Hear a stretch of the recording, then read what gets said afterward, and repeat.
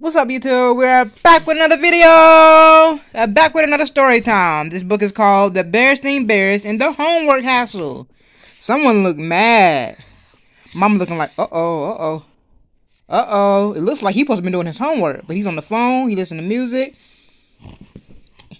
He has some junk right there, some snacks, and his homework right there, and he ain't did it. His parents like, you think he in trouble? You gonna get in trouble for not doing his homework? And he got popcorn on the TV. Alright, y'all, we about to get into the video. If you're not subscribed, go on hit that subscribe button. If you're subscribed, thanks for tuning in and subscribing to the channel.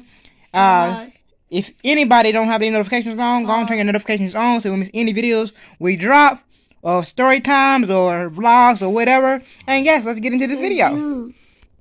That's his sister right there. She like, uh-oh, big brother, you in trouble. Let's see what it's about. Let's turn the page.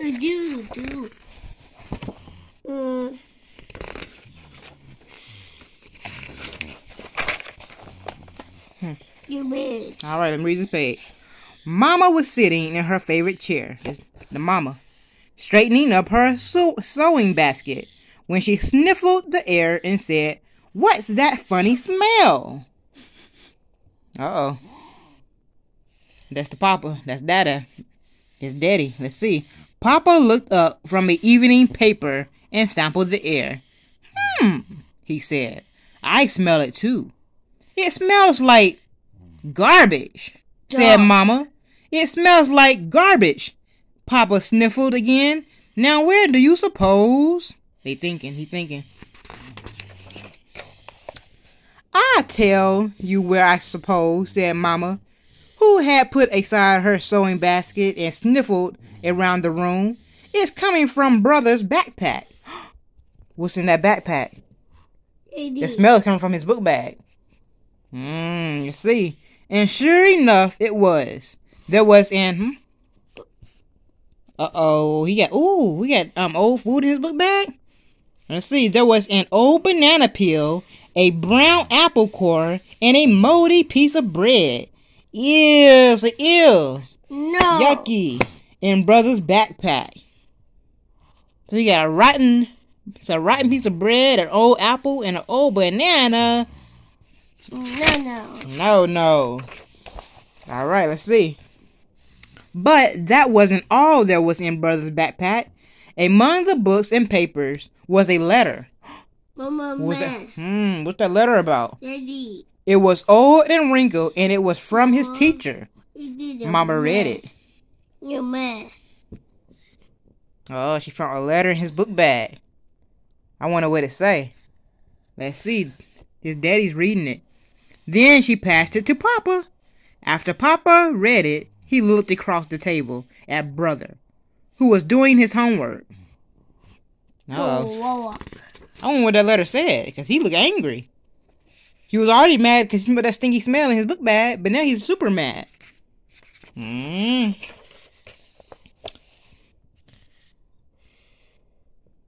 Oh, something ain't right.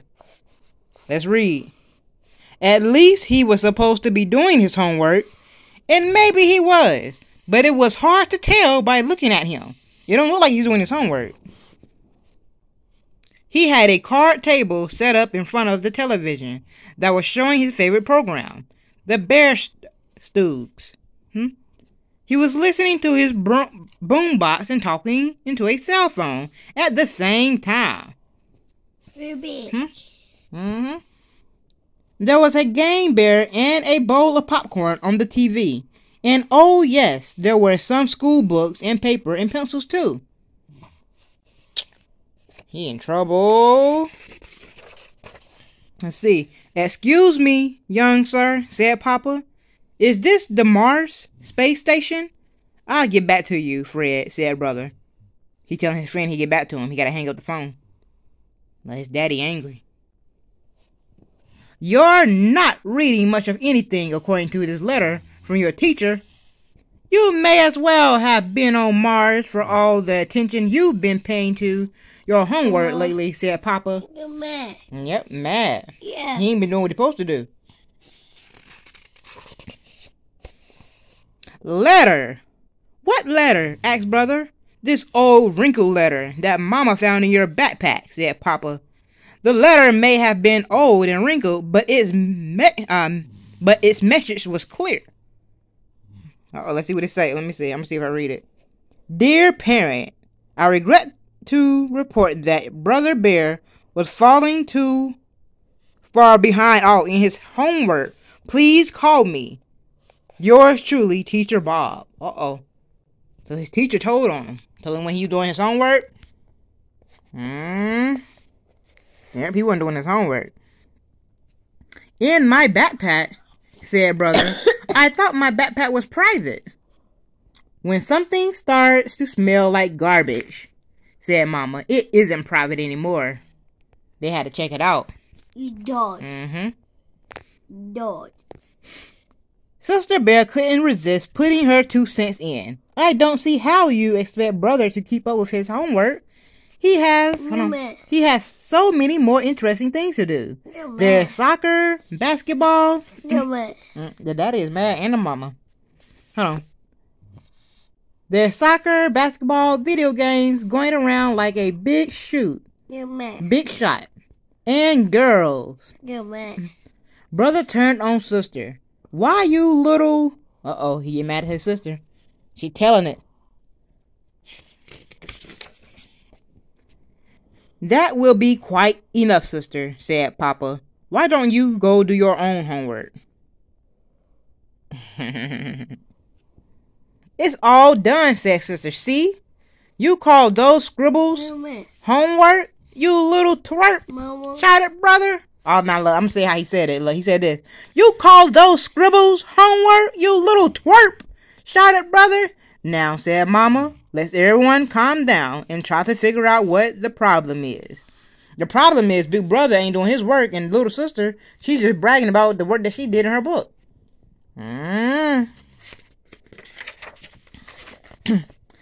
I tell you what the problem is. The problem is too much homework. Vocabulary homework, arithmetic homework, science homework. It's homework, homework, homework. Every subject, every day, till it's coming out of my ears. Oh, the brother mad. Look.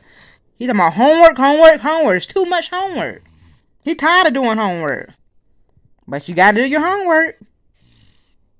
Gotta do it. Said Papa. Tell me, son, what is your homework for today? Adding and subtracting fractions and memorizing 2 stanzas of the bear stewed on the burning deck? That really doesn't seem like too much homework to me, son, said Papa. Brother slumped and stared at the bear stooges, who were busy hitting one another on the head.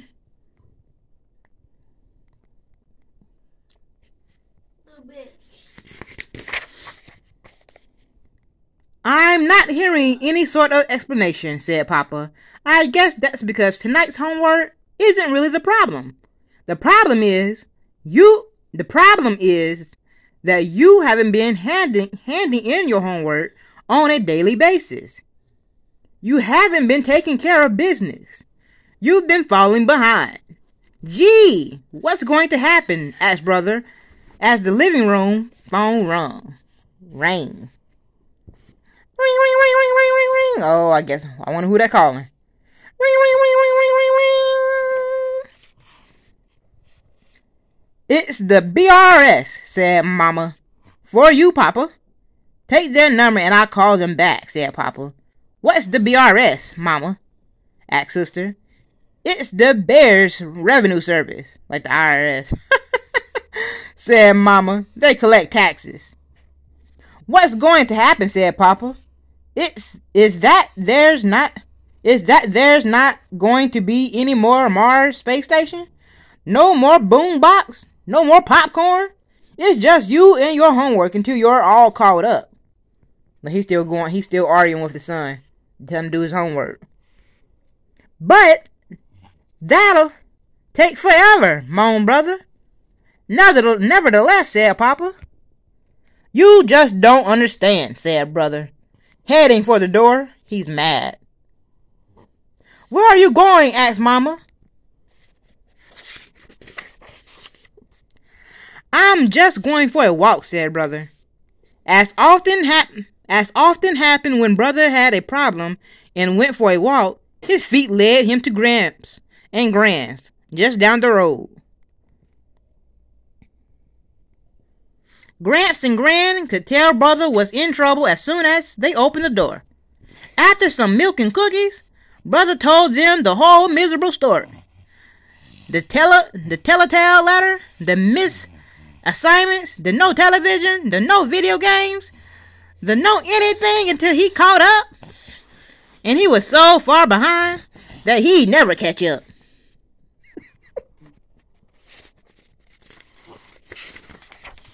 Well, I was trying to talk like the Gramps. Oh, you'll catch up, said Gramps. Your father did. Huh? Said brother. Same thing happened with your dad when he was your age, said Gramps. Of course.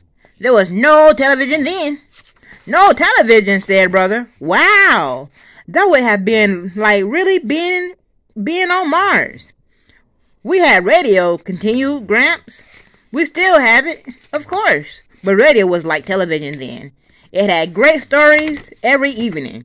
There was a western called Bear Smoke and Buck Brooms. In the 2050 century, was sort of like Bear Shrek is now. And your dad listened to them while he did his homework. And he was big on sports, just as you were. So he fell further and further behind. I clamped down on him, just the way he's clamping down on you. Alright, let's turn the page. Gee, thought brother, Papa does understand. The thought that he'd gone through it all himself made brother feel a little bit better. A stranger was meeting Papa when brother got home. He's from the BRS, said sister. It has something to do with taxes. It looks like Papa hasn't been taking care of business either.